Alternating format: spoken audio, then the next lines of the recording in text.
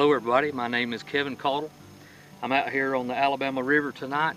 We're out here crappie fishing and we're trying a new technique with this light that I found on the internet from a company called Enlightened Outdoors. They call this light the bait snake, and it's pretty obvious why they call it that. It's tubular, it's also very flexible. You can see it lights up green, which is great for attracting bait fish. You can get it with different lengths, increments of 12 inches from 12 inches all the way up to 108 inches.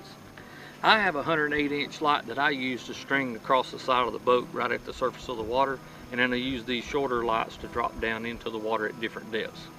I do that in order to concentrate bait fish where I think I need them in order to have the most success at catching fish. Very versatile light, and one of the great things that I found that you can do with this light is that you put it down in the water, concentrating the bait fish into your boat. And then what I found is that you can move the boat wherever you want. Now, of course, you can't run the big motor, but you control as long as you don't go too awfully fast, and all your bait fish that you congregated will just follow you. And then you put the bait fish where you need them. I do a lot of strike fishing at night during the summertime, and what I like to do is drape these lights off the boat. I'll put one, I use 3 currently. One I keep right at the edge of the boat, running long ways, and then I put 2 more down, like this one, the short ones. I put those down at a depth of about 20 feet.